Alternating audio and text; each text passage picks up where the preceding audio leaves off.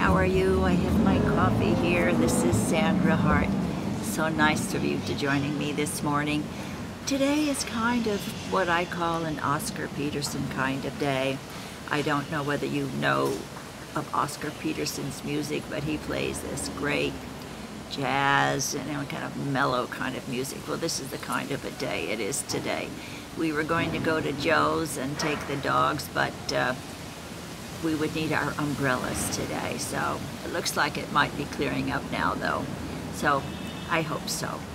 But it's the kind of day where you just want to curl up and watch a movie or read a good book and listen to some great music. Did it ever occur to you, if you like music, think about the different cycles of music, how back in the 40s it was smooth and mellow and kind of jazzy, but it was happy, relaxing, not nerve-wracking music. And then, you know, in the 50s it was BeBop because everybody was happy, we were singing and everything was kind of good, the economy was good, everything was going along just fine. And then as everything progressed, the music got different. During the Vietnam War, the music became more folky, talking about issues that involved all of us. Instead of, always talking about love and things like that, they were talking about, moral issues and issues that affect, social issues that affect all of us.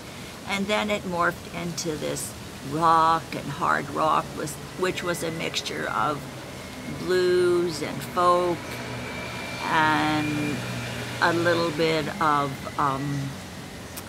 jazz. It just all mixed together and became rock. And then we had hard rock that was head banging and people were cutting themselves and just kind of going crazy. And now I think the music is a product of our times. I mean, it's rapping about death and killing and disrespecting women, and all this stuff is going on, and it's the music seems to always mirror the times that we live in. And it's on days like this when I want to have peace, I want to have quiet, I want to go back to the 50s. I want to go back to maybe the 70s and the 40s, where it was calm and peaceful, and just, it was a nicer life, I think. I know it's hard to even think that or to say that, but it's really true. That's the way I feel. I feel that our music has always been a mirror of our times, and the music that I hear today is not much to my liking. Really is not. The music that, I didn't even watch the Grammys this year. I didn't, because it's just not my thing. Maybe I'm getting old. I don't know. I remember when the Beatles came, everybody thought, oh, the Beatles, but we were in the generation, I loved the Beatles. And when Elvis Presley was gyrating his hips, he thought, oh my gosh, what's the world coming to? But now, all of that music just seems like very, very timid, and it's just nothing today compared to what is out there.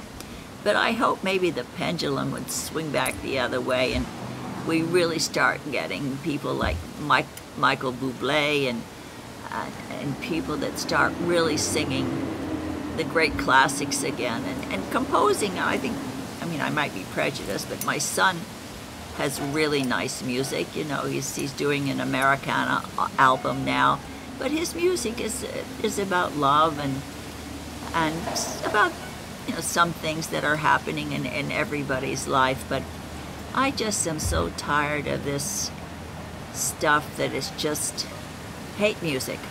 Basically, that's what it is.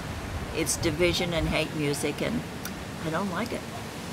I don't like it one bit. So I got that off my chest this morning. I don't know how many people were, you turned me off, maybe you did, but I want to go back to a choir at a time, quieter time, a more civil time, and I want to just listen to really good music, music that makes my heart beat and makes my mind sing.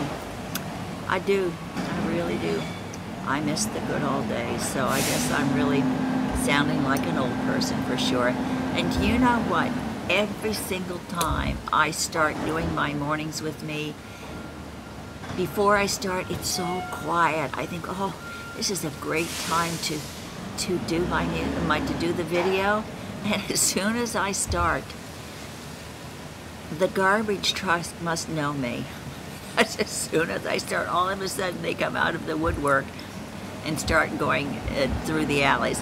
You know, as I said before, in South Beach, all of our houses, we have alleys in between because that's where, you know, the garbage and the construction people can come and go.